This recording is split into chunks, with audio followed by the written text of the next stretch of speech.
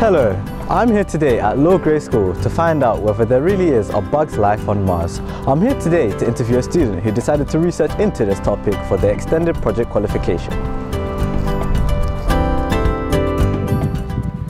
So, Warren, what was your extended project qualification on? My extended project qualification was on to what extent life on Mars is possible. So figuring out why Earth is the only inhabitable planet and like why not Mars, because it's considered in a way a sister planet for Earth. So I did research on why we can't live on there and like to what extent life on there would be possible. What encouraged you to pick this topic? Well, ever since like in year 10, I've always had like a strong interest in Mars and like why we couldn't move onto there if it's considered such a good planet with so many good resources. So ever since I got into sixth form and I found out that I could do an extended project qualification on and do research on a topic of my choosing, I decided to choose this so that I could finally have the questions that I'd had about Mars answered. What have you found out about life on Mars? Well, I found out that the conditions on there, even though they might be considered similar to Earth in some ways, at the moment they're not capable of inhabiting like our human race on there because it's still too cold. Like the temperatures on there are not suitable for human life or any other life except for microbial growth. So things like microbacteria are the only kinds of organisms that can survive on there. And that would be the extremophiles that can survive under the harshest of pressures. So how did you do your research on this? Well, I had to use a lot of resources. I had to read a lot of books regarding Mars and other planets. And when I was doing my research, I was doing some research online, I stumbled upon an article by a professor from the Open University.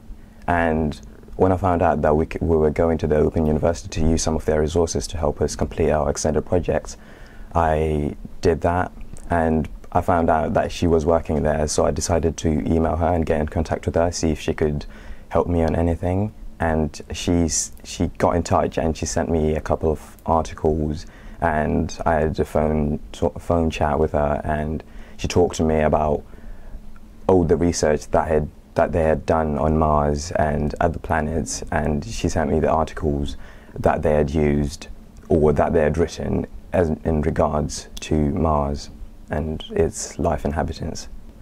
How helpful was that, and what skills did you gain from it?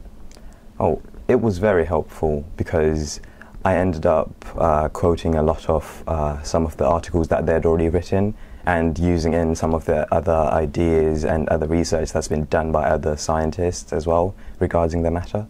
So I feel like in the whole extended project, some of the experiences and things that I learned to do were good research skills, just communication skills were important when talking to the professor from the OU, and other things like being able to stay ahead of my work because we had to produce a 5,000 word essay at the end. So I had to make sure I stayed on top of my work if I was going to produce a good grade out of it. Would you recommend this qualification, and what tips would you give for other students in the future? Oh, I would definitely recommend this because it was an experience that I didn't expect to get, to be able to actually work with a professor that specializes in a topic that I'd been interested in. And doing it was just a really good experience for me. I really enjoyed it whilst I was doing it. The tips I would give to anyone who is willing to do this is make sure you can manage your time correctly, because if you don't stay ahead of your work, you're going to fall behind and you won't be able to produce a good extended project. You need to pick a topic that really interests you, because you can't pick a topic that anyone else kind of put on you because you won't feel as invested in it. You have to do something that you feel really invested in and are willing to do for the rest of your year, because it's pretty much just you and your research producing a 5,000 word essay at the end. And I think those are the two main tips I would give to someone who wants to start a new one. All right, Warren, thank you for your time. Thank you. Every student doing the EPQ requires some form of support by teachers at their local school. At Lord Grey, this is Penny Green. Penny, you teach the EPQ. Would you mind telling me what it's about? I'd be delighted. The EPQ is called the Extended Project Qualification. It's an extended piece of work which is conducted at AS level. It takes about a year to do, and it is a project, which means it is a piece of independent research which is conducted by our students on any topic that they like, that we approve of, and that they're not actually studying for their AS or A levels or other level 3 subjects. It's a qualification because it gives them an AS level which they can get to A star, which is quite unusual because most ASs now only go up to a grade A. And it is aimed at helping them to do independent research where they go, they look for resources, they then select, discriminate between different resources, and then produce an outcome which will be a conclusion to a question that they are asking. How did you go about supporting Warren with his project? Well, when Warren first came to me with the title of his project, I have to say that I wasn't as supportive as I might have been, because I honestly thought he was planning to look at something to do with aliens and horror films and stuff like that, because I had understood that life on Mars was probably not a possibility. I'm not a scientist, and I think that's one of the features of EPQ, that the person who supervises does not have to be an expert. They can't be an expert in every field. So I didn't quite know what to do, and then the OU very kindly stepped in, and also I received information from the board that actually there was proper research into life on Mars.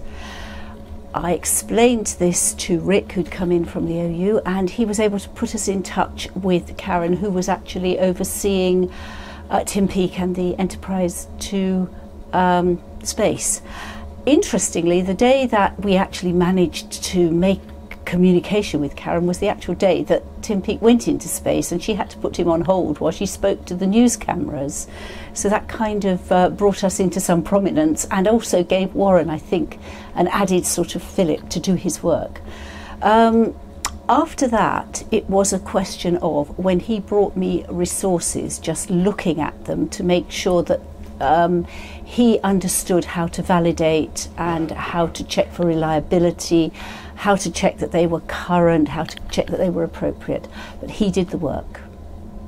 Why did you feel it was important to get Karen involved?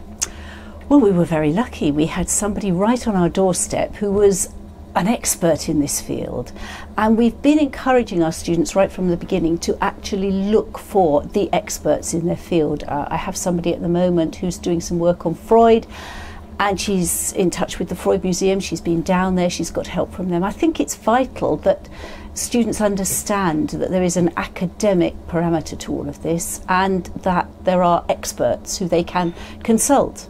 So when she became available and she was willing to help, it was brilliant. It worked really well for all of us. I didn't understand most of what Warren was talking about, but she did, and between them they produced a brilliant project. Thanks, Penny. You're very welcome. I'm joined now by Dr Karen Olsson-Francis. Karen is a lecturer at the Open University. She also helped Warren with his extended project qualification. So Karen, what are extremophiles? On Earth, microbes are ubiquitous. For example, there's microbes all in this rock. But extremophiles are a specific sort of microorganisms which have adapted to live in extreme environments. So what about them do we already know? We know that they can live in volcanoes, we know that they can live in Antarctica. We've isolated them from loads of environments that are really extreme, and we know their basic biochemistry. Why are they significant in finding out about life on other planets? We need to understand the limits of life before we can start looking elsewhere in the universe. So once we're starting to get lots more data about environments that could potentially be habitable on other planets. So now we can use the information that we know about extremophiles to see if life is actually possible. And how do you study them? So what we do is we go to lots of extreme environments, for example from a hot pool, and we isolate microorganisms. Then we bring them back to the lab and we start to look at their physiology to see how they actually survive in these environments. And what got you into studying extremophiles? Well, extremophiles are kind of like the superheroes in the microbial world. So if you're going to study microbes, you kind of want to look for the most extreme, and that's how I got into looking at extremophiles. Thank you, Karen. Thank you. So there we have it. Warren decided to do his extended project qualification on extremophiles. If you were to do it, what would you decide to do it on?